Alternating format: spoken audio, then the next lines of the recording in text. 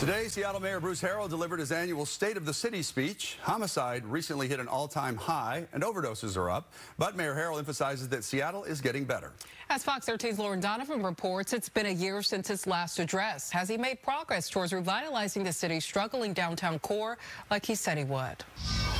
He stood at the podium confident, telling a crowd of more than 100, I have made good on my promises from 2023, and I've got the stats, the evidence to prove it. That said, the mayor did also acknowledge some stains, some shortfalls from the past year, among them the record high homicide rate we just saw, as well as ongoing issues with the troubled KCRHA.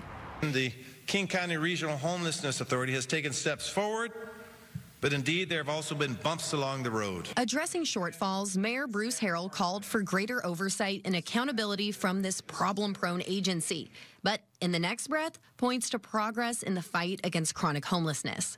We've increased shelter referrals by 83%. Saying there's less than half the tents and structures on our sidewalks as compared to when he first took office. We did the hard work. We brought together law enforcement, service providers, outreach workers. We developed a drug use ordinance rooted in both accountability and a connection to services to get well. Contrary to his praise, law enforcement has criticized the accountability element of that ordinance, arguing with current booking restrictions at the King County Jail, chronic users who refuse services face zero consequences.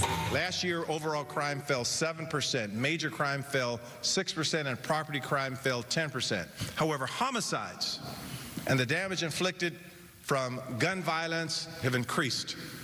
We have to change this. Tuesday afternoon at Seattle's Museum of History and Industry. Within these walls live an excellent narrative of where we've been. Surrounded by symbols of the past, Mayor Bruce Harrell shared his ambitious vision for the future. The state of our city, if one was to ask us, I would describe it as being persistent. Let's reflect. This same time last year, the mayor's annual address came on the heels of Amazon's announcement.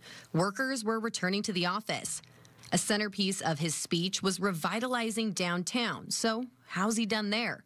The mayor points to graffiti abatement, cleaning up 100,000 square feet citywide. Hotel occupancy is up, visitation too, and the World Cup is on the way.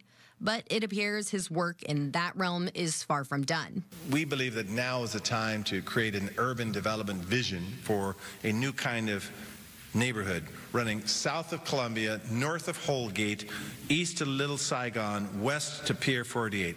He promises his office is working on several major projects within that footprint, increasing the number of people living downtown and boosting their access to amenities like grocery stores in what's often considered a food desert. New kinds of housing across the city and brings missing middle housing to every neighborhood and expands density citywide. And to that avail, within the next month, he'll introduce new legislation, cutting back on red tape that's stalling builders and architects. My housing agenda will create opportunities for new generational wealth. Simplified nearly 300 separate zoning categories. Sweet music to the ears of local developers. To transform underutilized office space into residential uses and other uses. Reporting in Seattle, Lauren Donovan, Fox 13 News.